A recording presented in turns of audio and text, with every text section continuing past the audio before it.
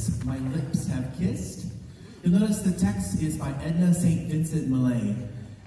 And the song that gave me the inspiration was another setting by Millay by Margaret Bonds, I Know My Mind. This comes from her setting of 4 songs by this author of the text. So the 4th song in the settings is the text, What Lips My Lips Have Kissed.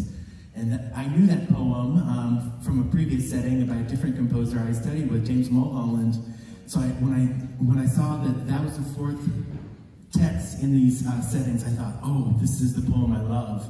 I want to set this one. And I looked at Margaret Bonds' song, and I thought, I've got some different ideas about the text. She set hers in 4/4 and D major, and I thought, this is not a D major song. It has to be in a minor key. So mine's in G minor, and it's in 3/4, and I hope you enjoy What Lips My Lips Have Kissed.